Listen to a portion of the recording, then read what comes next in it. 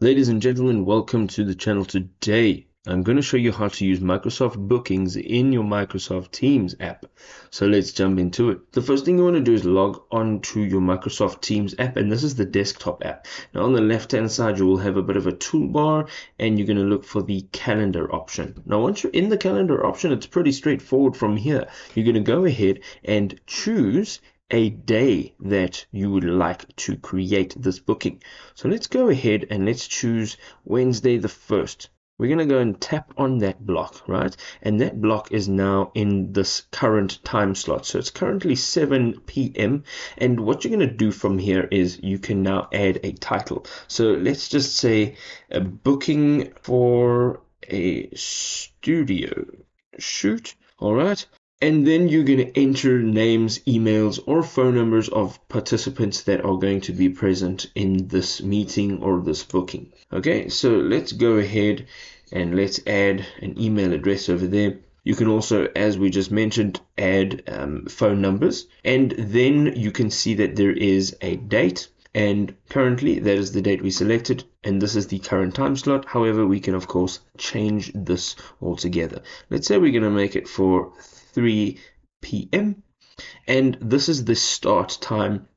We can now enter the end time. Now if you want to have it an all-day event, you can literally just toggle this on and it'll make it an entire day event. However, we are going to just make this from 3 p.m. to 4 p.m. and we're going to keep the date the same, and it does give you an indication of the amount of time. So that's 1 hour. You can have the option to either repeat this, and you can see what type of repetition you can have there, and then you can add a location. We're going to just say studio, and then you have the body part of your message where you can enter in all of the details. You can add things that are relevant to your booking or your appointment.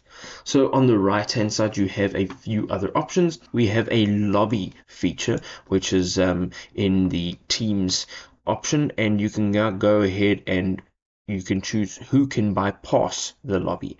So only people who were invited, everyone, or only you. And then who can present, we can also choose either everyone or only you. And once we are done here, we're going to literally go up to the top right hand side and tap on send. Now what's going to happen is it says meeting created, and it says over here this has been invited, and you are going to say copy. You can now share this invite to whomever you want additional to the contacts that we put in there to be part of this booking. So once you're done, it is literally on your calendar, and you can go ahead and you can view it just over there. Once you click on it, you can see all of the details, and whoever has been invited will also see this on their Microsoft Teams interface. Now, if this was helpful, you can go ahead and explore our channel. We've got tons of Microsoft product tutorials to help you. We'll see you over there. Peace out.